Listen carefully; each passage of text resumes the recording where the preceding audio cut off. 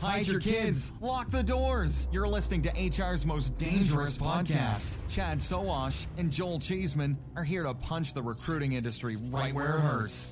Complete with breaking news, brash opinion, and loads of snark. Buckle up, boys and girls. It's time for the Chad and Cheese Podcast. Oh,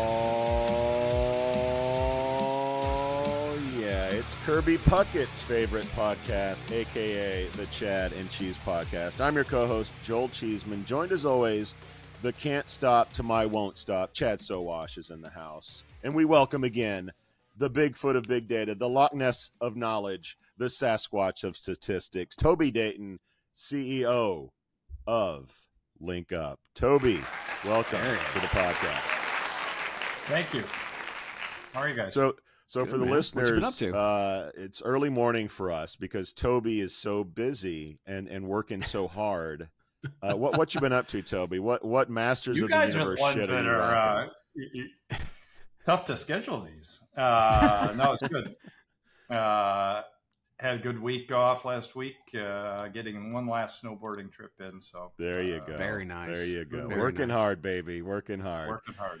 Well, Chad and I are on the West Coast. It's just after 6 a.m. I'm on cup 3 of my my Joe. I don't know where Chad is, but let's get into some data, shall we? Let's get this thing going. So the March report came out. Non-farm payrolls increased 303,000, above the Dow Jones estimate of 200,000. Kind of a little bit off there from the estimate to the reality. Unemployment rate edged lower to 3.8%. Wages rose 0.3% for the month and 4.1% from a year ago. Healthcare led with 72,000 new jobs, followed by government 71,000, leisure and hospitality 49K, and construction 39K. Let's dig in here, Toby. What numbers caught your attention? Wow.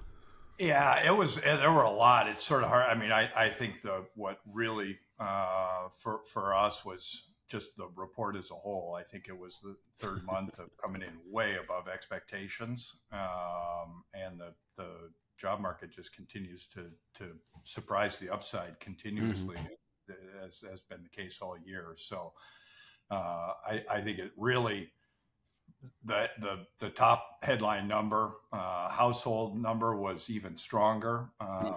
There were a couple of, in the January and February reports, a few things that people could kind of pick out. If you looked hard enough, squinted hard enough, you could find some things that might cause concern. All of that went away in the March report. Oh, they'll find something. They'll find something. Yeah. They always do. I mean, they tried really hard. And that, one thing that was the sort of last thing was the household survey, which had been sort of diverging away from the establishment survey, and almost 500,000 jobs in the household. So those are back, sort of showing. Real quick, I mean, just because of the data, again, I mean, that's important for listeners, especially for listeners who have never heard Toby Dayton talk about LinkUp data. Where does the data come from, and how's that different than the BLS data that everybody sees every year? Yeah, that's a good point, Chad. So our data, what we're doing is we're pulling in job openings straight from employer websites around the world. So we go real time. LinkUp real time. We're indexing job openings straight from employer websites. So millions and millions of jobs every single day. We're pulling into a data set that really provides deep and broad insight into what's going on in the job market. And because a job opening is a signal of a hire in the future, it's forward looking. So we use our data to forecast non-farm payrolls and strengthen the economy, and it's a really powerful data set in that regard. Yep. Is there going to be a time when we move away from surveys, for goodness sakes, and just start looking at real time data? Because BLS is always they're always looking, in the rears, which is again, it's not forward looking. This is forward looking data. It's not, and it is. I mean, yes, I certainly, and obviously we're biased, but one of the things that has really propelled our growth over the last 10, 15 years is that there now is this alternative data set that provides very, very material signal around what's going on. And when you can look at, sort of compared to JOLTS data, which is based on surveys, if you want to know how many job openings are in the U.S., just count them. I mean, it's sort of back to basics of just count the actual job openings, which is exactly what we do. And so it's and I'll stay away from sort of the job board pollution, but those as a signal in terms of what's actually going on. Job board data just does not provide material, sort of accurate signal in terms of what's really going on in the job market. Toby, quick question about the sectors, and most of them make total sense to me. Leisure and hospitality, get it. Construction, I get it. Healthcare, obviously get it. The government segment for me, I think is curious because government doesn't necessarily create things, right? They don't produce anything. So part of it is like, why is the government growing? And then I saw a post the other day about blame it on the baby boomers, like everything else. So baby boomers have so much money in retirement. They have so much in assets. Like they are spending us into the current state that we're in, and government, mostly that's taking care of these folks and who votes them into office. Is government growing because baby boomers need or demand more support and have just so much in terms of wealth that's where jobs are going? Or is this like a conspiratorial, like we're going to create jobs by just spending government money? Like what's your take on the government sector and what's happening there?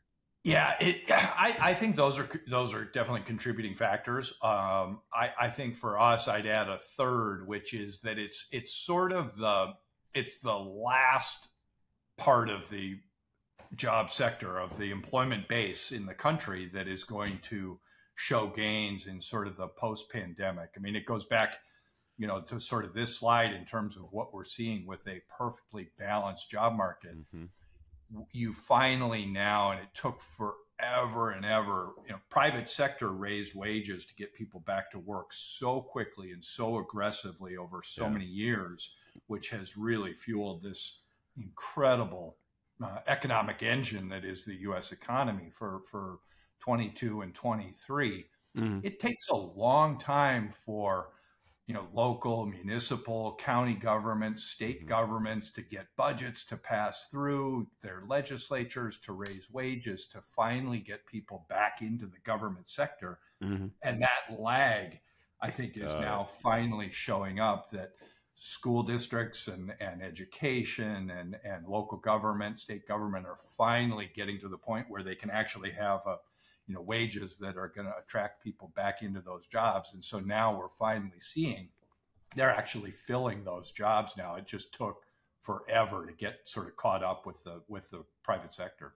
That's why we have this show, infrastructure. Chad. That's why we have this show. Thank you, Toby, for clarifying all that. And talk a little bit about infrastructure too. I mean, because we've got obviously, without the government and jobs, we don't have bridges, we don't have roads. Hell, we wouldn't have the internet right now, right? DARPA created the internet, which actually created a multitude of industries, right? Tech industries, non-tech industries. So, I mean, moving forward, that's a slow growth, but it does. Yeah, it is slow growth, and that's another huge part of it. Yeah, you're exactly right. At a federal level, when you look at what some of the legislation that the Biden administration passed, some of those big infrastructure projects, the Inflation Reduction Act and CHIPS Act, and those things are now starting to come online. So those dollars are starting to flow out to federal projects, state and local projects, who are actually now starting to build those. All that construction work is starting to trickle down into the economy. And you're right. Not only is that helping sort of from an economic standpoint, it is a long-term, those are long-term projects with long-term ROI characteristics. So talk about the balanced job market here. This imaginary line per se versus what we're actually seeing. So we have been, one of the themes that we've been talking about for the last couple of years in this sort of COVID era, especially as the Fed started hiking rates in March of 22, and you see a massive downtick in labor demand. That was what led us to start to see that the imbalance that was really characterized the COVID era in terms of the job market with just this massive supply shock that was causing huge problems, and the way that companies reacted, again, going back to sort of raising wages. As that started to happen, we started to see the equilibrium starting to grow in the job market. And our view is that equilibrium has now been absolutely optimally achieved, that the job market today is in absolute perfect balance, which really, the last time we saw that was sort of back in the 2015 to 2000, sort of up to 2020, really 2019. That stretch was a very, very much of a job market imbalance after the jobless recovery of the financial crisis, which was painful to live through, and finally, started to get there in 2015, and that was a nice 4-year stretch. Then COVID hit. We had just this unbelievable demand with no supply. Companies raising wages, remote work, concessions everywhere. That anything employees were asking for to get back to work, employers said yes, get back to work. And yes.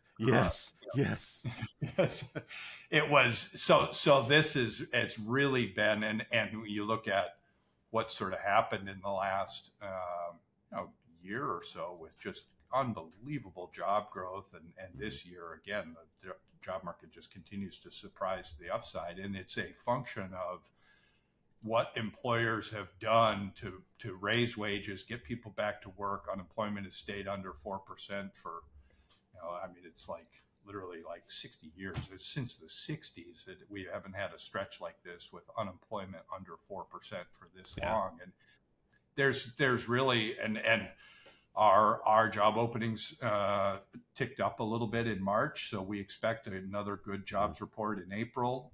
There's just nothing right now. There are a lot of things to be concerned around, sort of context-wise backdrop, but in the engine itself of the job market, and therefore then in the U.S. economy, there really is nothing that we see that is anything other than this phenomenally balanced economy and job market. LinkUp is the leading provider of deep, accurate, and actionable labor market data. Unique in that we only get job listings from the one source of truth, the employer's website. By going to the source, we avoid all the duplicate and expired job listings that plague job boards and thereby other job data sets. Our data offers the clearest window into employers of all types and sizes throughout the world for an ever-growing number of use cases and applications. Let's touch on some of the threats that you talk about. I'll bring up some that I can think of, and you can add to those or add some context. Obviously, we're in an election year. Immigration is a hot button issue. Talk about immigration, its impact, mostly positive from what I've seen in our world. You called this too, Toby. You said it before anybody else did. You were talking about how immigration was driving this economy, and I was like, what? Can you say that again? And then now everybody's talking about it. Everybody's talking about it. Toby's such a cool kid. And then the other thing would be rate increases. That word's coming up again. Is the Fed going to raise rate? Like, what are the threats? Talk about those and some other threats you see in the horizon. Yeah, I'll touch on quickly on the immigration, and that has been a really hot topic because it is. Brookings came out with a study that showed that the immigration numbers were way higher than anybody expected, and that has really what has powered this balance in the job market is that they're filling a lot of the jobs that were going unfilled, and it's provided this greater equilibrium without having any increase whatsoever in inflation, and wages have been able to stay quite moderated. So immigration has been a really strong catalyst to where we are today for sure. I think that I'll come back to rates at the end because I do think that is a really that's sort of the curveball is what's going to happen there. Does a border closing concern you? Which that looks like that's where we're going. Yeah, I mean, I think that it is. Well, I don't know how the issue is going to get resolved. I do think that the election is going to have a pretty material impact on it. I think that, the more forceful we are in stopping the flow of immigration into the country, that is going to have a detrimental impact on the job market and the economy. Certainly, I'll leave the politics aside. That will have a negative impact on the job market and economy for sure. So hopefully that doesn't happen. I think that is much to the country's benefit to have people continue to immigrate to the U.S. So that is a risk factor, and I'll put that into the larger bucket too of election. I'd say certainly for next year and beyond, the election has got a huge risk factor. I think this year, shorter term, I'd add geopolitics and two wars in Europe and the Middle East is a huge factor. You've got the shipping and the all kinds of disruption going on there, and price of oil. You've got there's a lot of sort of dry timber sitting around that could potentially ignite. And you even look at what's going on in the markets, and again, there's the old adage of Wall Street is not Main Street, which I think people really do need to keep in mind that there's a huge difference in what's going on in the capital markets globally versus what's going on in capital markets or versus the just global economy. So, but you start to see, even with what's happened, I mean, the week before the March jobs numbers came out was a crazy volatile week as the markets were trying to come to grips with this higher for longer regime that has slowly made its way into the markets, with the Fed not signaling that they were going to cut as aggressively as the markets had thought. The markets at the beginning of the year were estimating 6 or 7 rate cuts this year, and it turns out that the Fed came in and said, well, it's going to be 3, but we're still going to cut. And now, post unbelievable third blowout jobs report, retail growth came in higher than expected. Inflation has popped up a little bit again, and the markets are just going bonkers over this. And it's now maybe 1 or 2, and a lot of people starting to say no cuts this year, and that's starting to ripple through globally. So if that starts to spread, and the markets are, again, I'll stay away a little bit from sort of forecasting what's going on in the equity markets, but that potentially markets are fully valued, put it that way, and there's a chance that things might start that could have some ripple effects. We'll see where that goes, but Are you expecting a raise? It sounds like you're not expecting a raise of any kind. Like, we'll still get cuts, but maybe 1 or 2 versus the 3 to 5. No, our view is, and I think in the last blog post we said we're still, even when the markets went from their forecast of sort of 6, 7 cuts to 3, we wrote in a blog post, we'll still take the under on 3, take 1 or 2. And I would say now I don't see how they could cut rates at all. I just don't see a rate cut happening if I had to put a forecast out there. And again, there's quote on the Morningstar, there's just nothing in there that's going to lead the Fed to take an action one way or the other. They keep saying we're data dependent. They're going to have to see material drop in inflation to get comfortable with cut, or a really serious spike in inflation if they're going to raise again. So I think they're just going to sit and hold tight. And again, this goes back to this balanced job market line.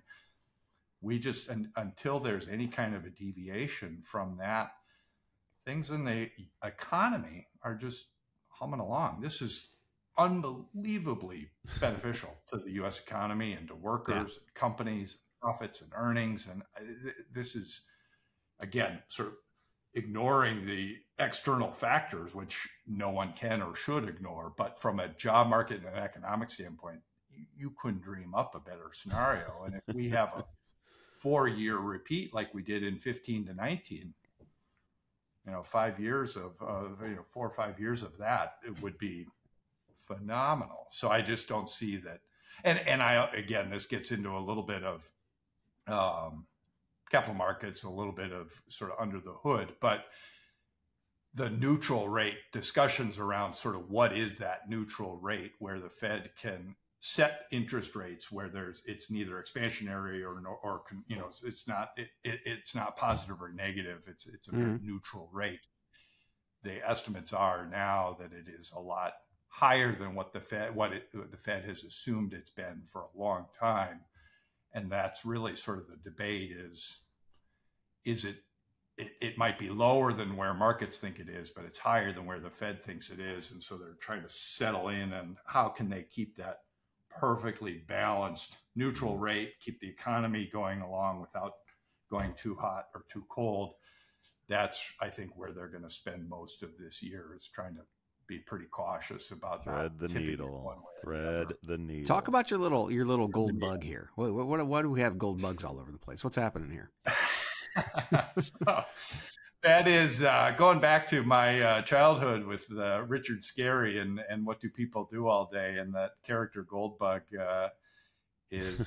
was sort of back in the day the Where's Waldo guy that you had to find on each page, and so anytime the price of gold starts spiking, I pull out my gold bug and start sprinkling him on slides and charts and graphs. And with the sort of recent movement of no rate hikes and inflation starting to bubble up, the price of gold is setting records these days. So you can buy them at Costco. 15 or so percent on the year, 15% or so on the year increase. Yeah.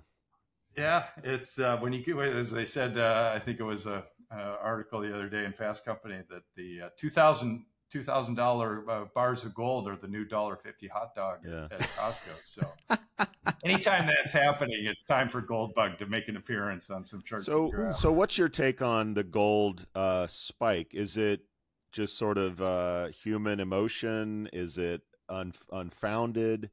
What does it say about what the Fed may or may not do, or the economy? You're scaring me into a place I don't want to. I don't want to be. Because there are a ton of people. There are a ton of people that care about this.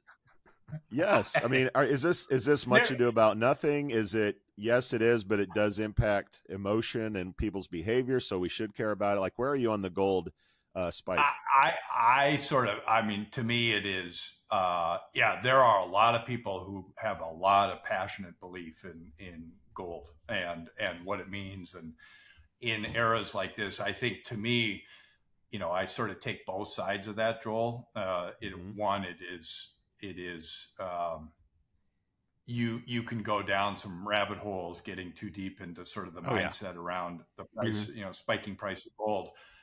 I think for me, it is interesting in these times of huge uncertainty and a lot of, and again, whether it's economic, is certainly on what the markets are doing. Also, that, going back to where the world is these days, whether it's in the U.S. politically or geopolitically, there is a lot of uncertainty. There's a lot of fear and doubt. As we said early on in our predictions for this year, there's going to be a lot of fear and loathing, to quote Hunter Thompson. A lot of fear and loathing this year, and spiking gold is emblematic of that, where people just start to get really concerned about, and when it's I wouldn't say necessarily panic, but there's a lot of anxiety and not unfounded either, reasons for a lot of that. So I think that's the more interesting aspect of a spike in gold is, and I sort of make fun of it with a Richard Scarry character, but it's a real thing, and there is a lot of anxiety. And so I haven't taken a look at it, but if you would take a look, I bet at the generator market, it's gone up. right? And I've seen more people. I mean, there's more. Guns. There's more. Yeah, there's more. I mean, not like we need more guns, for God's sakes, Jesus. We already have more guns than we have more people in this country. But I mean, it seems like we're getting into a prepper mood. Not to mention, Civil War. The movie actually came out this week. Yeah. So that is, yeah. There's a lot of trending that's happening here that is being pushed scrolling. by little doom spreading that's happening and turning that people into preppers. that is only going to grow as we get closer and closer to November. I think with that is going to reach peak levels this summer and fall. And that's why we're here to make people feel a little better. We're here to talk about balance and Goldilocks and don't get off the ledge. So Toby, as we head into a new month, should we expect more of the same? Do you see any curveballs here? Talk about next month. Yeah, I mean that's a much better way to end is trying to walk people off the ledge. I mean we see that again, what I said earlier, there's nothing in the job market that leads us to believe that this current path we're on, this golden path, Austin Goolsbee called it this golden path we're on at some point last year, and we're still on it, and we don't see that anything's going to knock us off that golden path. Now, again, that doesn't mean it's not going to happen, but we're certainly not seeing anything in our data now that's true. And as I said, our March job openings ticked up a little bit. We expect decent numbers in April. Spring is always a pretty good hiring start of a hiring cycle season. So we see a lot of reasons for confidence. Just for clarification, though, I mean, the golden path, this is for Joel mostly. That is much different than the golden shower, Joel. So I want to make sure we get that out there. It's way too early for that. Way too early. So unfair. As you can hear Chad's wife in the background laughing at that one. That was good. I gotta bring the mood up somehow. Thank you, Toby. I know. Thank you, Toby. For our watchers, people out there checking this podcast out, where can they find out more about LinkUp? Where can they connect with you? LinkUp.com is the best way. Definitely. Keep it simple. Chad, that's another month in the can. I feel a lot better. I'm off the ledge, everybody. We out. Chris. We out.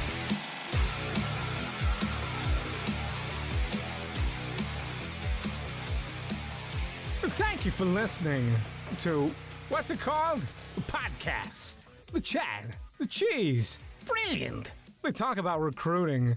They talk about technology. But most of all, they talk about nothing. Just a lot of shout-outs of people you don't even know. And yet you're listening. It's incredible.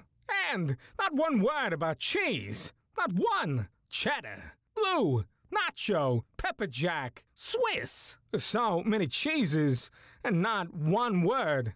So weird. Anywho, be sure to subscribe today on iTunes, Spotify, Google Play, or wherever you listen to your podcasts. That way you won't miss an episode. And while you're at it, visit www.chadcheese.com. Just don't expect to find any recipes for grilled cheese. It's so weird. We out!